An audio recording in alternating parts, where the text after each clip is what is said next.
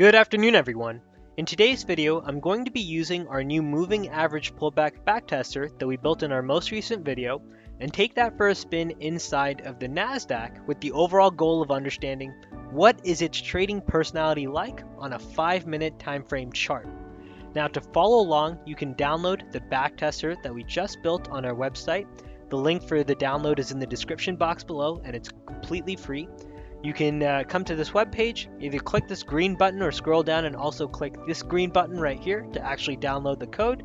And then you can learn a little bit more in terms of how it was built, things like the switch functions, all the different logic components that are built inside of it by both reading the tutorial along with watching the actual coding portion of this, which I think should help bring everything home.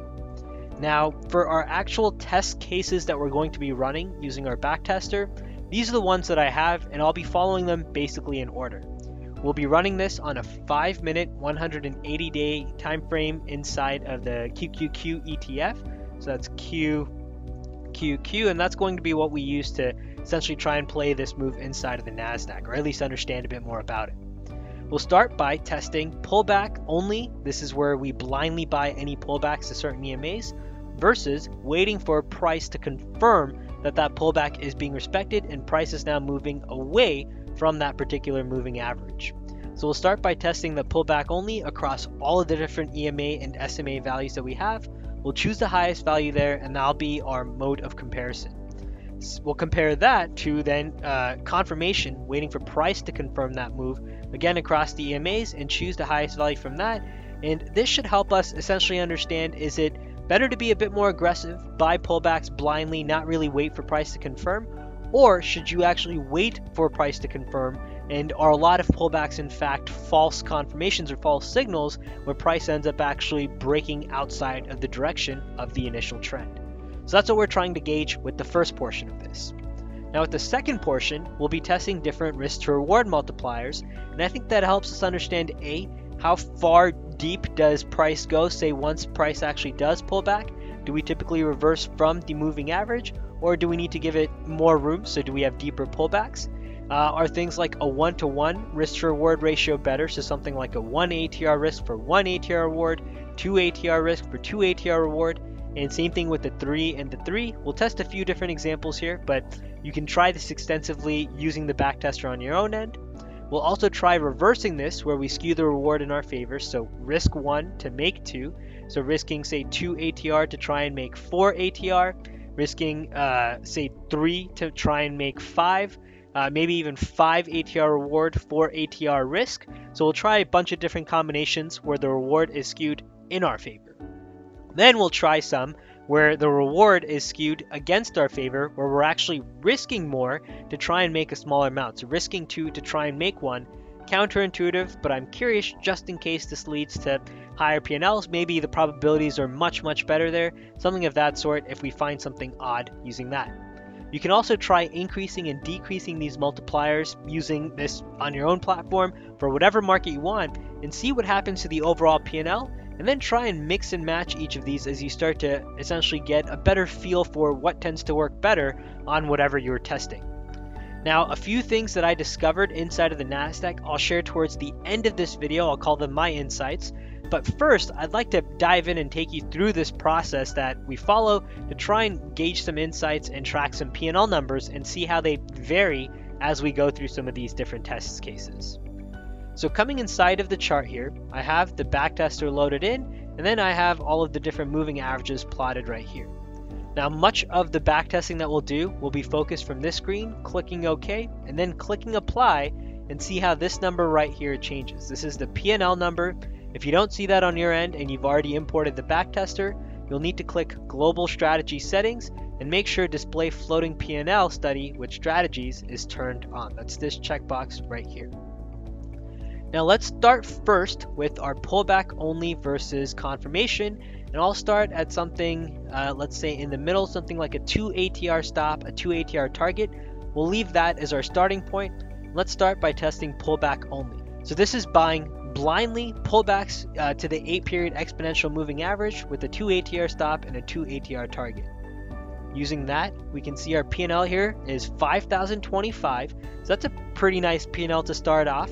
That's giving it not too much risk in terms of some of the numbers we'll be testing. So 2 ATR stop, 2 ATR target, pretty nice P&L inside of the 8-period exponential. Let's see how that changes if we go to the 21. So we're comparing it to 5,025. If we change that to a pullback to the 21, that number drops down to 1624.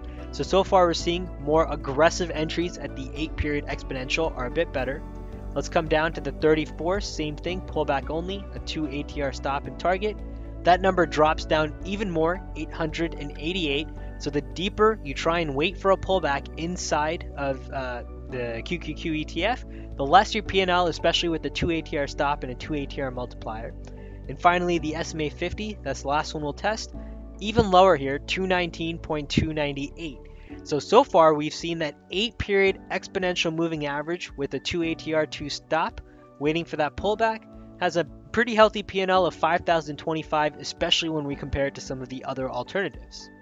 Now let's switch this to waiting for the confirmation and see if this 5,025 goes up or goes down.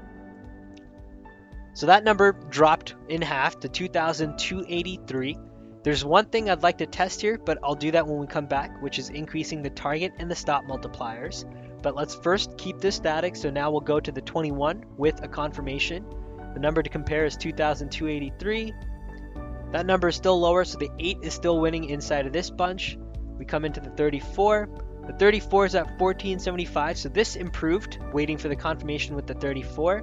And then finally the SMA 50 with that 2 and 2 at the very edge. That P&L, nothing impressive, 552. So far we're seeing that EMA 8 is leading the pack here, and EMA 8, if you have something like a narrow risk to reward, going with the pullbacks is a better way than waiting for the confirmation. Now let's see what happens if we increase this. So I'll go from a 2 to 2 to 3 to 3, and that first number we had was 5,025. Now that number has dropped, I think, to 2,905, so increasing the risk here. Let's just make sure we have a good baseline. 2, 2, this should be the 5,025. Yep, so 3 and 3 here, we saw decrease the P&L. What happens if we go 4 and 4? 4 and 4 increased in comparison to 3 and 3, but still a little bit less than 2 and 2. What happens if we go, say, 5 and 5? 5 and 5. Also 3293, and then the last one we have that we can test in that 1-to-1 that I think is anything close to reasonable, 1 and 1, where your P&L is still fairly healthy for having a small risk. So for those of you looking for smaller risk strategies inside of the QQQ, something like a 1 ATR to a 1 ATR risk or a 2 ATR to a 2 ATR risk, EMA 8 waiting for that pullback seems to be a better bet. Now let's try and skew the risk reward in our favor. So I'll try, say, a 2 target here with a stop multiplier of 1. Let's continue to see what happens. So this P&L, 4,941, so a nice little increase, still nothing above that 5,025. But now we're going for a little bit more in terms of a reward. So you have a little bit more leeway there in terms of the actual probability of the strategy. So that's one thing going for this. And if we contrast that with waiting for a confirmation, that number drops down just a tad. Now if we move this down to something like an EMA 21, that number has dropped way down. So let's try and make this a little juicier. So let's go to something like, say, a 5 and maybe a 3 here. Go back to the 8 with the confirmation. Okay, so 5 and a 3, that P&L, 4,231. What happens if we increase our risk a bit? So we're widening our stops, a 4 ATR stop. The 4 ATR stop here has the highest P&L that we've seen so far, 6,022. So wider stop, wider targets, leading to some nicer results overall compared to the narrower risk. So fewer trade opportunities here. One way we can see that, if we right click this 5 and 4, for that 6,000 it took us 123 trades. And if we compare this to, say, the 2 to 2 that we had initially with the pullback only, the 5,025, we open this, 312 trades, so dramatically more trades to try and get to a lesser P&L there. That's the benefit of having the 5 wider risk, wider stop. You also have fewer trades that it takes to get to that level. Let's try increasing that just one more time, maybe something like a 6 and a 3. I'm curious to see what happens there. 6 and a 3, the P&L not that great. So far we're seeing 5 and 4 to be a nice combination. The last one I might try is just a 6 and a 5, just because I'm curious. That number also decreases. Some things that, by the way, that you may want to pay attention to on this overall P&L graph, I'd like to see for the most part something that slopes positively. Anytime you see this decline right here, tells you that you either had a series of losses or either one big loss, which ate into a lot of your profits. Compare that to something like, say, that 5 and 4 here, EMA 8, and I think it was waiting for the confirmation. We can see that for the most part here, that P&L graph has been fairly steady, and we've been increasing for the most part here with some slight dips, but nothing that goes deep inside with loss after loss after loss after loss, not a string of losses that really eats into your actual P&L.